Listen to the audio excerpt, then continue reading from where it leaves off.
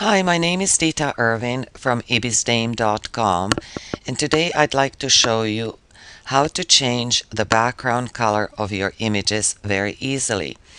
I created this timeline image, and as you can see, the background color of my image flows beautifully into the image that I uploaded when I created the timeline. When I started to do that, as you can see, here's my timeline background. The background of the image is white, and when I put the two together, it just looks horrible. So I want to show you how to change this background to match this background. To change the image, I use the free software program that allows you to manipulate images. It is called GIMP, and you can get it at www.gimp.org. GIMP is spelled as G-I-M-P. So once I opened the GIMP on my computer, I access the image that I wanted to manipulate.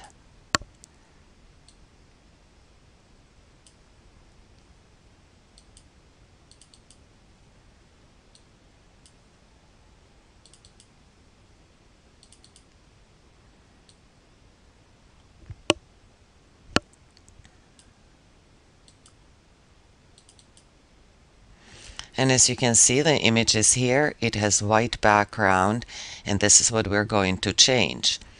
So to do so, we will click on the bucket fill tool in the toolbox that comes open when you open the GIMP.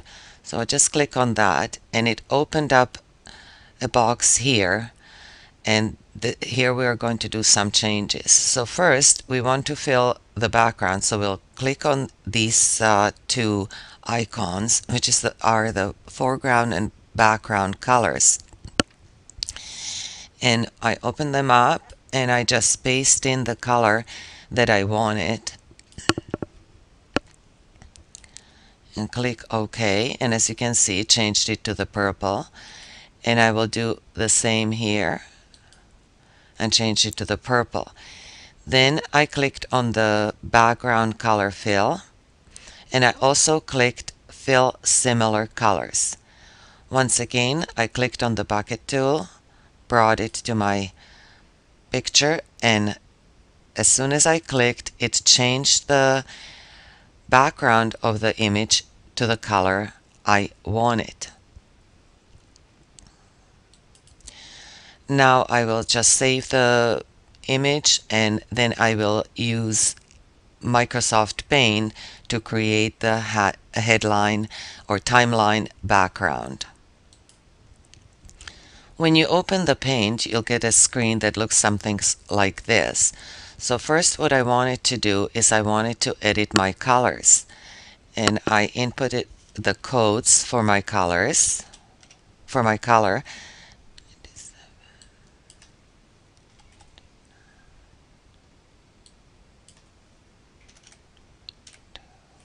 And as you can see again, I got the purple color that I wanted.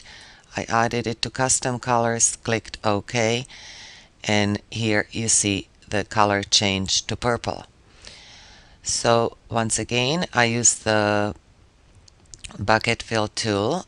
I clicked on that, clicked on my screen, and the whole screen changed to purple.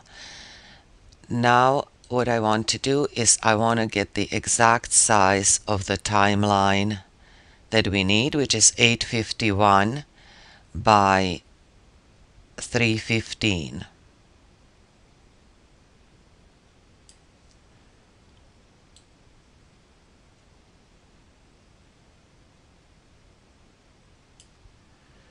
Once we have that, we'll click on crop, and here you have your timeline background sized properly, and I'll just paste my image that I created,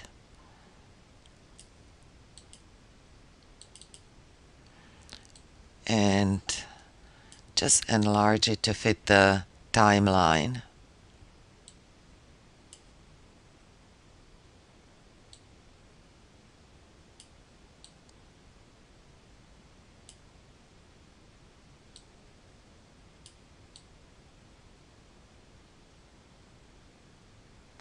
I wanted to move it over. I didn't want it so large on my timeline.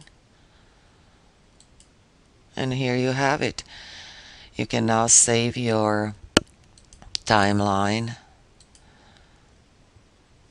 I usually save it as JPEG, and you can save it. Yes. And here you have it. You can then manipulate the timeline. You can add text into it.